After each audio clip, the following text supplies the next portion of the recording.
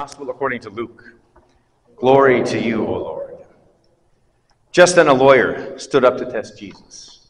Teacher, he said, what must I do to inherit eternal life? Jesus said to him, what is written in the law? What do you read there? He answered, you shall love the Lord your God with all your heart and with all your soul and with all your strength and with all your mind, and your neighbor as yourself. And he said to him, you have given the right answer. Do this and you will live. But wanting to justify himself, he asked Jesus, and who is my neighbor? Jesus replied, a man was going down from Jerusalem to Jericho and fell into the hands of robbers, who stripped him, beat him, and went away, leaving him half dead. Now by chance, a priest was going down that road, and when he saw him, he passed by on the other side. So likewise a Levite, when he came to that place and saw him, passed by on the other side. But a Samaritan, while traveling, came near him. And when he saw him, he was moved with pity. He went to him and bandaged his wounds, having poured oil and wine on them. Then he put him on his own animal, brought him to an inn, and took care of him. The next day he took out 2 denarii, gave them to the innkeeper, and said, take care of him, and when I come back I will repay you whatever more you spend. Which of these 3, do you think, was a neighbor to the man who fell into the hands of the robbers? He said, the one who showed him mercy. Jesus said to him, go and do likewise. The Gospel of the Lord. Praise to you, O Christ. You may be seated.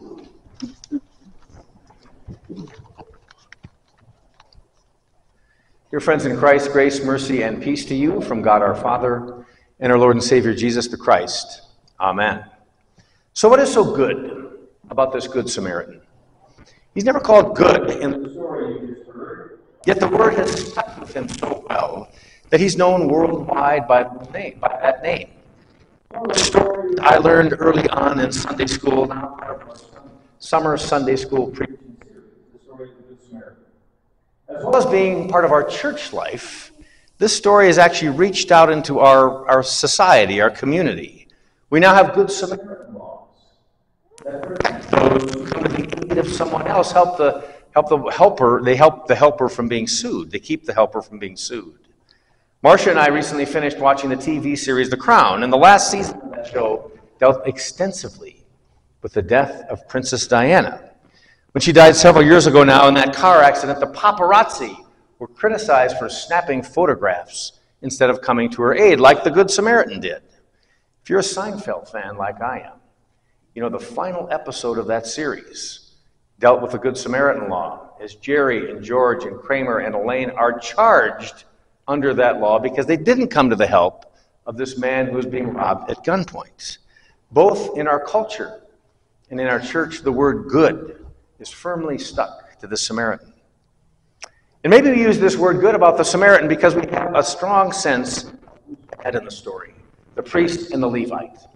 Now maybe as a pastor I'm kind of overly sensitive, but it seems like in stories, television shows, movies, the clergy never come off well.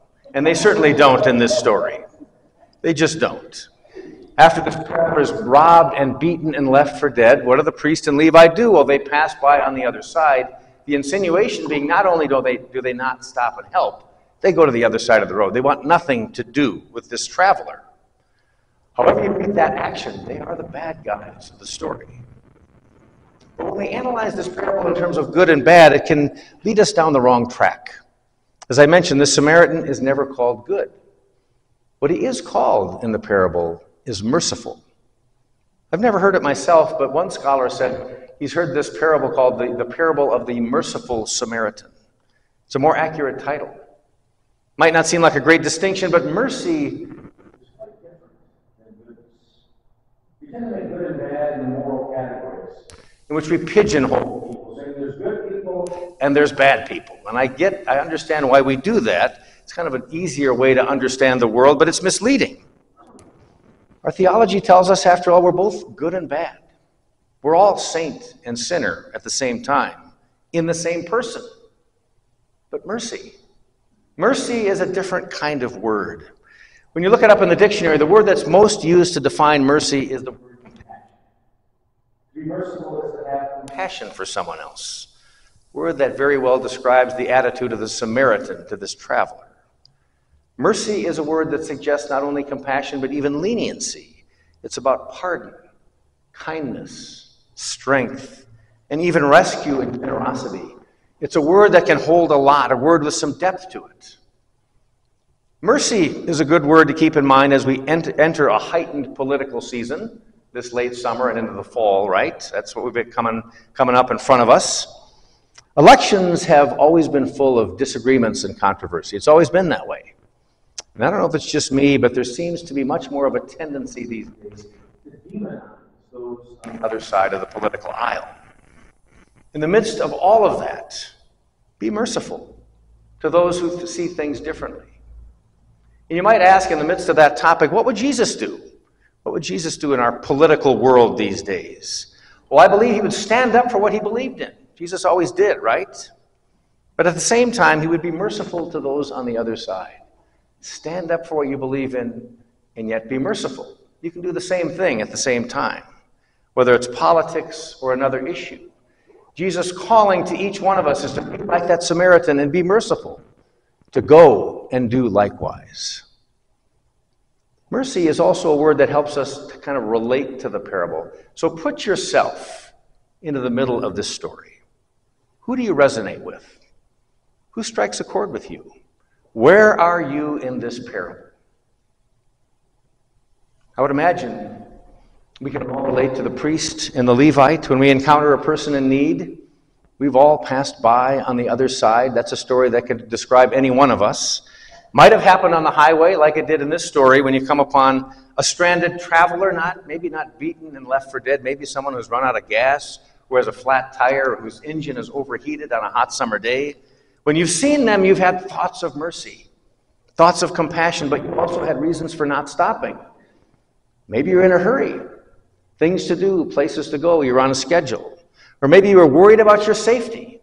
Stopping to help a total stranger always has its risks. We all know what it's like to be that priest or that Levite. But in our good moments, we also know what it's like to be that Samaritan. And when I think about that, I think of the team we've put together that's helping this refugee family from Venezuela. That family, like the traveler on the side of the road in the story of the Good Samaritan, they came from the road, in a sense. All refugee families do in some way or another. They came from the side of the road because they were a family without a home, at least for a time, with no place to come to call home, because their original home had become unlivable.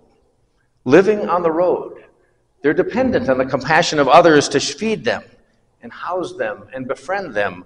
Living on the road, they're dependent on the Good Samaritans, or should I say the merciful Samaritans, the merciful Samaritans of this world. As to the question of who you are in the parable, the priest, the Levite, or the Samaritan, there's a character that we're missing. There's a character that we'd rather not relate to, and that's the traveler, beaten by the side of the road and left for dead. Out of all the characters of this parable, this traveler may be the least appealing. The Samaritan's clearly the star of the show. But even the priest and the Levite have their appeal. They don't show mercy, but at least they have some sense of dignity and control of their situation as they move on with their lives. The traveler, on the other hand, is totally in need. He has no clothes, no money, no resources, nothing to commend him to us. And yet the way we worship and how we worship tells us that we also are those in need of mercy. One of the most common prayers of the church throughout the history of the church is, Lord, have mercy. Or in Greek, Kyrie eleison. We sang that phrase over and over this year during the season of Lent. One of the few times we sing in a foreign language. We sing it in Greek.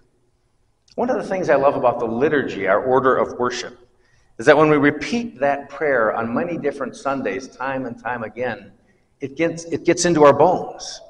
It becomes part of who we are. Standing alongside family and friends and fellow worshipers, petitioning God and calling down God's mercy. We begin to see ourselves as those who need mercy. We begin to see ourselves as that traveler by the side of the road. We begin to see ourselves as people like those refugee families now coming to Billings. All of us facing difficulties in life. All of us with sins and regrets. All of us in need of strength and blessing and rescue. All of us on the road. All of us who have had wine and oil poured on our heads and been blessed. All of us made neighbors in Jesus Christ. So whenever you hear of this good Samaritan, remember that he is much more than good. He is merciful and full of compassion. The Samaritan reminds us as well of Christ himself, who finds us on the side of the road, binds up the wounds of our sins, forgives us, and sends us down the road into a life that's made new. Having been shown such mercy ourselves, we are sent out into the world as mercy bearers. We are sent out to be more than good, but to be merciful. Amen. We now sing our hymn of the day. It's Jesu, Jesu.